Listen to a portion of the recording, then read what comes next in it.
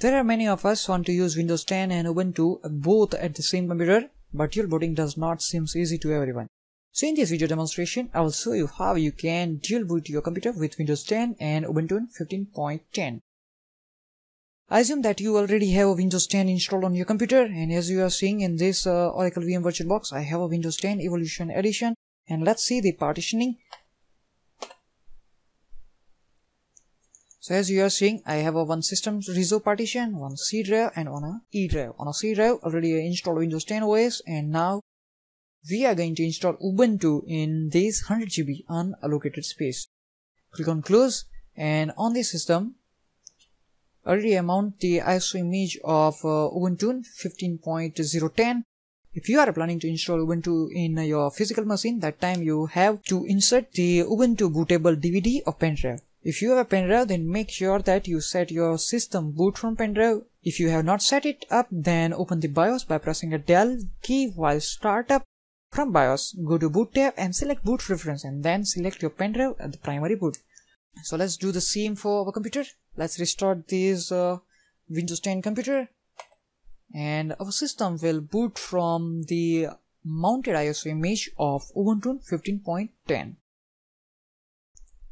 So system said boot from Ubuntu bootable DVD. Just wait until you get the options to try Ubuntu or install Ubuntu.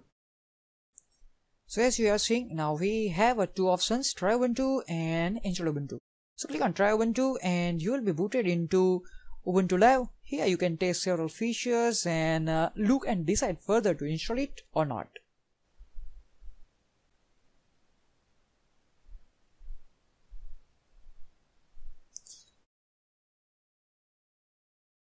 Now you see an icon on a desktop, install Ubuntu, click on it. A set of windows will pop up asking for a language selection. Select your preferred language from the left sidebar and then click on continue. The next screen shows a couple of options to select. If you are connected to the internet, select the checkbox download updates while installing. These options download and install all available updates. Skip these steps if you want to download and install update after installing the Ubuntu. Click on second checkbox, install this third-party software. These options install third-party software such as a codec and more. Although you can install codecs after installing Ubuntu, if you install here, and you can play everything just after installation is done. So for this demonstration, I'm not going to download the update at this time. We'll download the updates and install once we install the Ubuntu. So click on continue. So this is the most important step. You have three options available there. First is install Ubuntu alongside Windows 10. Second is replace Windows with Ubuntu, and third option is something else. If you want system to partition the hard disk and install Ubuntu alongside Windows 10, then select the first options. If you want to remove Windows completely and want to install Ubuntu, then choose second options. And the third options, what we are going to select in this video demonstration, is something else. This is very convenient options. I can partition the hard disk as I want without removing Windows. So click on continue. The following screen would have all the partitions available at your disk, including the Windows partition and free space. So be very careful before you select any partition. Select the free space and click on plus sign below left side of the Windows. Now it's the main part, but before that, let me tell you what partition are needed to install the Ubuntu. We need to create a minimum 3 partition, namely root, swap and home. So root is a partition that contains all the system and the application file. For example, when you install any application, the related files are stored into the root partition. Nothing from this partition can be deleted without root user's permission. So root partition is symbolized as a slash. So let's create a partition root, and let me give a size 25,000 MB. Let's select the mount point, slash, and click on OK. That's it. Now we have one partitions slash. So let's select the free space again and let's click on a plus sign. Now the next partition which we are going to create is slash home. Slash home is a partition that contains all users data. Like in Windows, users have different partitions to store data, and one partition has OS. Slash home is like the partition that contains all user data such as documents, music, movies, games, setups and etc. You can specify any size for slash home depending on your use. If you have a large amount of files, then make it a large. Let's specify again the size 25,000, and let's select the mount point slash home. Click on OK. And the next partition which we are going to create is a swap. Swap is the partition that use as a RAM. In case your RAM is full, system will use swap as a RAM. Swap is also used when user hibernate the system. The hibernate session is saved in the swap. Swap size should be double the size of RAM, but if your RAM is 8 GB or more, then keep the swap to 8 GB. It should be enough. So for this demonstration, I'm going to specify the size 4096 4 gig, and let's select the use as a swap area. Okay. Now let's click on install now. It will ask you about to write the changes to disk. Click on continue.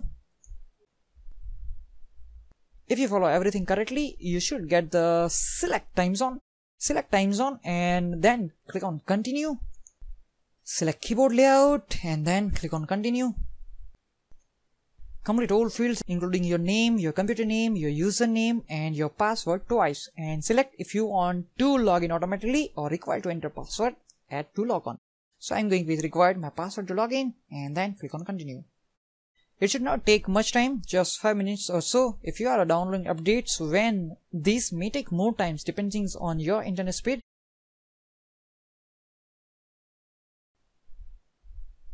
When installation is completed, you will get a pop-up to restart live Ubuntu to Ubuntu or continue testing. Click on restart now and you're all done.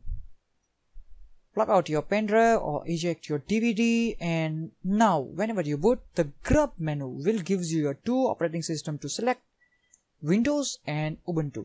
Select Ubuntu and you are done.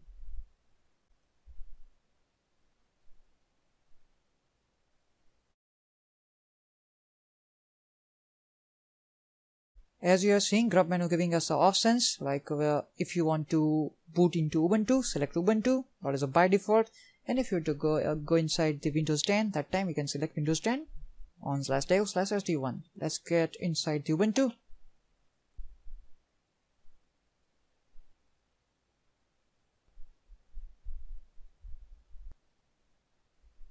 And here we go. Specify the password and hit enter. And we are in newly installed Ubuntu 15.010 with dual booting Windows 10. Let's restart the Ubuntu. And this time we are going to log on inside the Windows 10. Let's select Windows 10 from grub menu.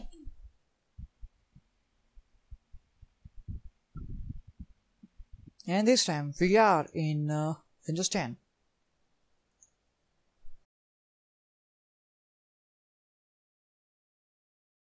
So congratulations, now you have two operating systems installed on the same computer.